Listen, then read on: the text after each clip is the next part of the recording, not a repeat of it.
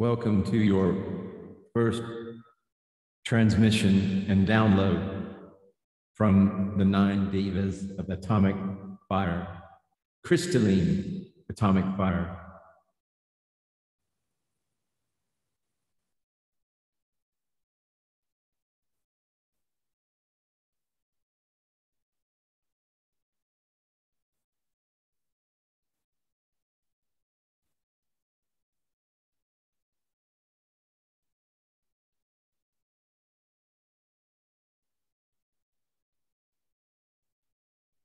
Below, you will read the Genesis, a concise and brief interpretation of the beginning of creation from the serene viewpoint of the Devas.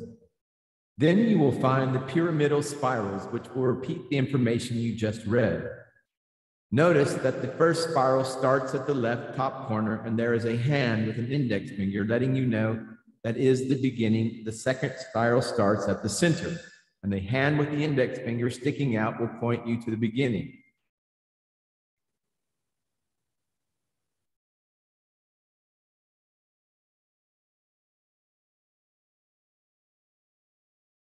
At the beginning, it could be confusing since you will find signs like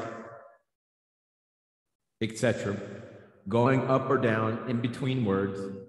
Also remember that we use he, she for he and she. And when you read this, when going up or down, it is challenging.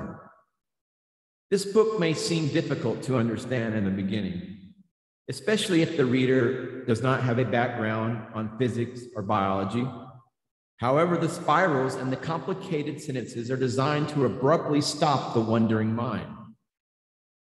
The sentences resemble the idea of a Zen koan, which are short, nonsensical paragraphs designed to stop the thinking process. A famous koan, for instance, is, "Listen to the sound of one hand clapping." It is said that if the meditation practitioner tries to decipher this koan, the mind at some point will collapse altogether, leaving him, her in a state of perfect union and illumination. The spirals and the complicated configuration of this book have the same purpose, that of annihilating the ego mind and simultaneously changing the configuration of the three bodies, ensuring thus a rapid progression of human and spiritual evolution. Some people will feel one or many of these sensations and feelings like emptiness, cessation of thought, a sense of well-being, tired or energized, anxiety, headaches, peace, love, tingling heat, insomnia, elated bliss, ecstasies, and some people won't feel much. In any case, the enhancement will still be working in subtle gray unconscious areas. If you're one of the few that do not feel much, do not worry. You are still being reconnected to the astral and causal realms, and after this reconnection takes place, you will undoubtedly, according to them, begin to feel. Also know that this is a book you can read several times. Do not worry if you cannot repeat the mantras with perfect pronunciation. This is not necessary. There is a lot of compassion transmitted in this book, and faith is all you really need when doing so. You do not need to be young, since changes happen first in the astral body, and that is all you need to cross the portal of physical death. Evolution of the human body will take care of itself in this planet. While you read their spiral magic, the Devas will join you. I wish you well, my friend.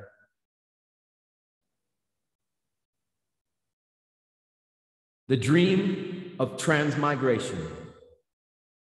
The dream of transmigration is profound and complex. In it, you forget who you really are.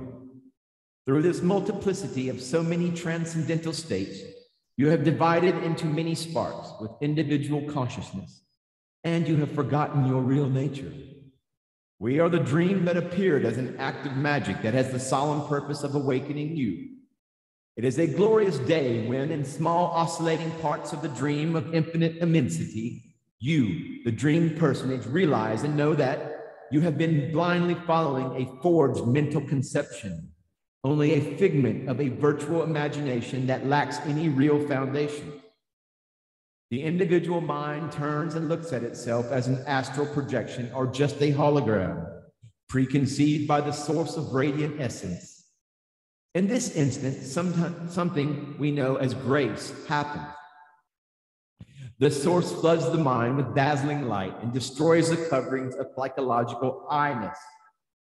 Once this divine grace has done its job, the individual being identifies itself with absolute consciousness and becomes an expanded multidimensional being, and soon thereafter also transcends the dream of multidimensionality and becomes forever free. The source of radiant light and absolute consciousness. It is important to state that even though the source of radiant light is part of the multidimensional dream, she is always conscious, and she is also nothing more and nothing less than the absolute consciousness. If there is an almighty, omniscient, and omnipresent God that can be perceived in all dimensions and that sends its messiahs, avatars, and light emissaries to awaken absolute consciousness inside its own dream, it is this, the source of radiant essence. The source of all light is part of the dream that awakens even those who are most asleep. If you are reading this, we have no doubt whatsoever that your time has arrived and that your awakening is imminent. Know then that God exists on this multidimensional dream and that she is as real or unreal as you are. Understand that you don't exist as an individual, that individuality is false, and that you are expansive and marvelous. Keep this in mind while you read these dreamed words, which have the solemn purpose of stimulating your awakening. It has already been stated that everything you see, feel, smell, taste, and hear is part of an imagined dream. Even though whatever is right in front of you may appear to be completely real, it does not exist. It's all simply a fragment of the collective imagination of expansive awareness. You are part of this awareness. You are this consciousness. This is your dream. And there is nothing that exists without this magnanimous imagination. Thus said, even the whole universe is false. A great part of the energy of this universe corresponds to material representations that are constituted by particles with no apparent mass. Thought particles and reality. To mention an example, according to earthly science, electromagnetic radiation, light, and other elements are formed by photons without any mass of their own. In the same way, the graviton, the fermion, the supersymmetric boson partner to a photon, and gravitino, the supersymmetric partner of the graviton, constitute universal energies despite the fact that they lack any mass. Although these particles seem to exist, they do not. You are actually surrounded by empty space with a holograph of superimposed dimensions and parallel universes. As stated before, this book will awaken first the causal body, which is a powerful dormant encasement of the soul that becomes active at the time of death. In order to awaken this body before dying, the multiple representations of the self that symbolize diverse volitional inclinations that take the psyche on its wild ride have to be erased by the source. There are numerous personalities and therefore numerous wills within your enclosed individual consciousness. These are in a constant struggle against themselves, and that is exactly why you cannot advance. Intellectually, you do not have any independent autonomy from the whole. However, when you awaken your causal body, you are the master of your will. The astral body, which acts as an intermediate between the encasement of the intelligent soul, the causal body, and the physical body, will be refurbished. This subtle encasement encompassed of vortices of deep transcendental energy and thousands of hollow meridians of delicate fabric is used for the spiritual projection of the soul into a universe of ecstatic feelings. Even though most of the emotions are kept in the physical body, the astral body also transmits at times emotions that have stayed in the vortices, resulting from cleansing the physical body of emotional turmoil. The procedures used here will cleanse the vortices in this realm. This, in turn, will have a drastic impact on human physiology. With time, our work will touch the foundations within the human physical body, and change information codes and corporeal biochemical constructions. To understand the nature of this transformation, it's always good to remember that matter in itself is as hollow as the graviton or fotino. In higher planes, what humans call matter is completely non-existent and irrelevant. Our main purpose is to activate and deactivate certain energetic patterns and conceptual information. In the dimension humans inhabit, there are no physical laws, only mental laws. Atomic and molecular combinations hold within them the mystery of the void, the mystery they dreamed. These particles don't really exist. What lies behind these mysteries is mental, astral, causal, and other types of more purified information not understood by the human brain. In the individual's dream, mental laws prevail.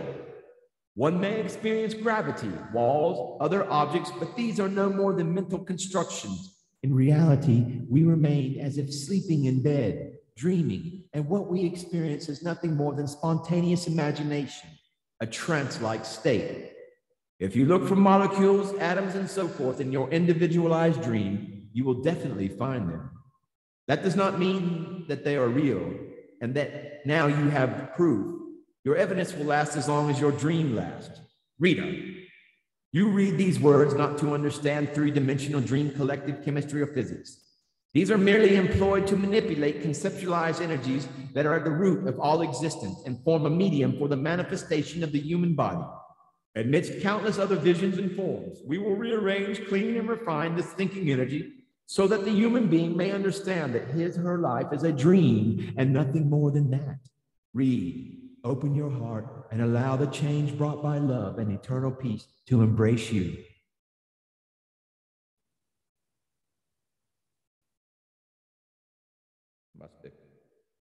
Namaste.